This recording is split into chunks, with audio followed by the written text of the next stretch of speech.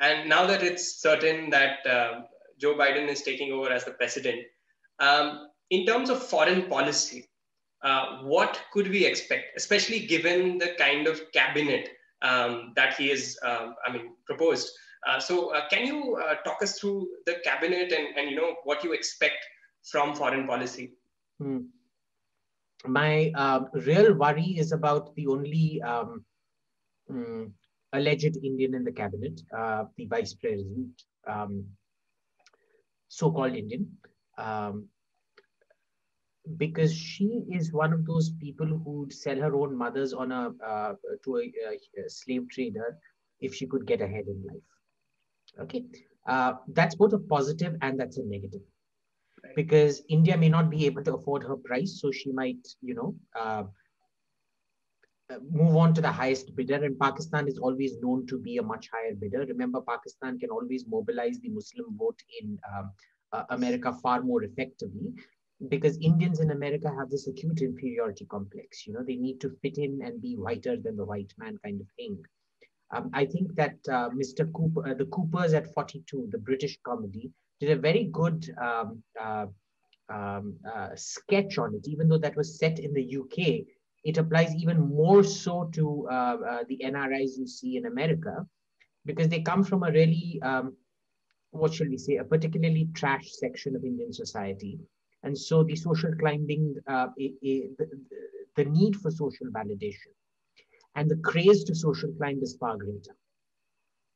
So what happens out here is that the Indian community in America is highly fickle. We can't count on them. The Indian in the cabinet is very, very scary, because I don't think we'll be able to afford her. The problem then arises as to the rest of the cabinet. I don't see a problem with the rest of the cabinet. I think they're all fairly stable people. I think Biden's done a fairly good job keeping out all the crazies. He's not given any of the squad any kind of position. He's not given any of the squad, and by the squad, for our viewers, the four evil witches of the West or East, or whatever it was in Dorothy and the Wizard of Oz. AOC, Alexandria Ocasio, let's just call her AOC, man. I mean, AOC, Rashida Tlaib, Ilhan Omar, the most infamous of the lot, and Ayanna Presley. And apparently there's a fifth one that's kind of joined. I forget her name now, but irrelevant anyway. It's good he's kept them out. I think the real tension, though, is going to come from the people he has chosen on Russia, because he himself is extremely compromised when it comes to China. What you will see with him and China is what we saw with Obama and China.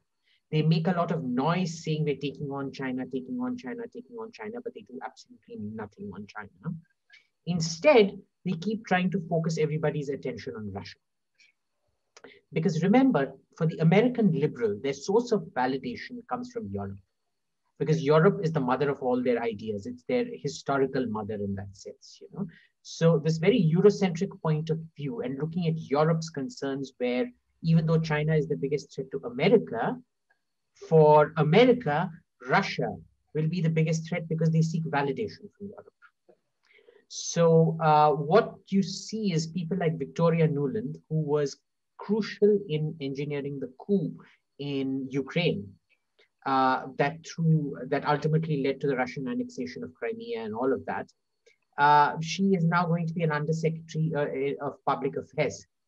So, it's quite the sheer irony of it that her nomination was announced the same day that he accused Trump supporters of attempting a coup, when Victoria Nuland had done exactly the same thing. And there is a clear phone recording. That's the brilliant part of it.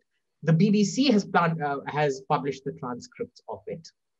A lot of places have published the transcripts of it. CNN refused to do so, which tells you a lot about CNN.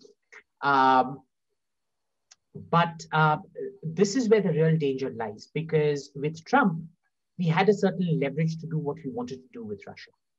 That may not exist under Biden. So it will effectively come down to a choose between me or Russia situation, number one. Number two, the problem is going to be with the realignment in the Middle East. And the realignment in the Middle East, the problem with that is if Biden starts trying to suck up to Iran now, then you're going to have a huge problem. Because what is going to happen is that it's going to break apart the entire Abraham Accords. Well, it won't break it apart because I think between Saudi Arabia, the UAE, Bahrain, Oman's kind of neutral, and Israel, they've already formed extremely strong bonds. But we need to remember America is what brought them together. And America can also do them apart. I think there will be a lot of resistance to this administration from those 4 Gulf countries plus Israel. Right. Which makes it problematic for us because then we don't know what tightrope to walk.